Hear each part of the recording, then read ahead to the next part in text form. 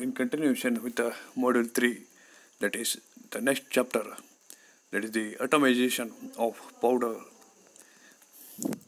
So now in this one we'll study the first one, that is the gas atomization. So before that we'll understand what is atomization. Atomization has been classified into the various categories, namely gas, water, and the centrifugal. Virtually any material that can be melted and can be made into powders by disintegration of the liquid. The process is independent of the normal physical and mechanical properties associated with the solid materials. The method is being widely adopted, especially because of the relative cases of making high purity metals and pre-alloyed powders directly from the melt. The first one, that is gas atomization. So the gas atomization or atomizing media or nitrogen, argon or air. Various atomization geometries are used in commercial practice is in what is known as external mixing. Contact between the atomizing medium and melt takes place outside the respective nozzles. This type of mixing is used exclusively for the atomization of metals. Internal mixing is quite common for the atomization of materials which are liquid at the room temperature. The axis of the gas jet are equally inclined to the melt stream axis and intersect this axis at the geometrical impingement point.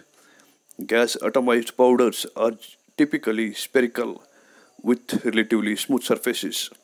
Higher pressure or a smaller jet distance produce finer powder. Such production method is used for preparing the powders of the super alloy, titanium, high-speed steel, and other reactive metals, and is expensive if inert gases other than nitrogen have to be used. The second one is the water automation. In the water atomization, a high pressure water stream is forced through the nozzle to form a disperse phase of droplets, which then impacts the metal stream. In this method, the large quantities of energy are required to supply the water at high pressure. This production method is significant for low and high alloy steels, including stainless steel, because of oxide formation. Water atomization is not likely to be used in the atomization of highly reactive metals such as titanium and the superalloys. In general, water atomized powders are irregular in shape with rough oxidized surfaces.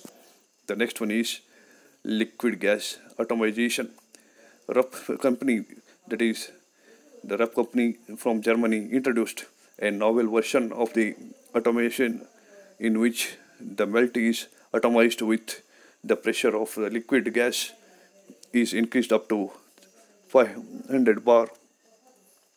The cryogenic liquid gas is operated at minus 200 degrees centigrade. So during this process, the pressure is increased up to the 500 bar, while a recooling air unit prevents the temperature from the rising in spite of compression and prevents the cryogenic liquid from vaporizing instantaneously at the jet opening. And even the stream is generated, which atomizes the melt comparatively to water atomization, and which cools rapidly. Since the atomization liquid vaporizes completely, gas and powder can be easily separated in the cyclone. The resulting powder has the following properties. It is much purer than the powder atomized with the water and can be compared to the quality of the gas atomized powder. The cooling rate is 10 times higher than the gas atomization and almost reaches the quality of the water atomization. Particles of 100 micrometer diameter, for example, are quenched for approximately 106 Kelvin per second. The powders are, as in gas atomization, spherical and have an average size of 6 to 125 millimeter. Due to the distinctive presence of the satellites, mainly low alloys powders show satisfactory results in cold forming while having a good flowability. Gas atomized powders, on the other hand, have poor green strength.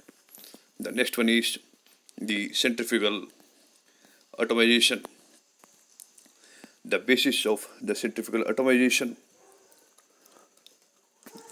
is the ejection of molten metal from the a rapidly spinning container placed plate or disc. The rotating electrode process is a further example of centrifugal automation. The material in the form of the rod electrode is rotated rapidly while being melted at one end by electric arc. Molten metal spins off the bar and solidifies before hitting the walls of the inert gas filled outer container.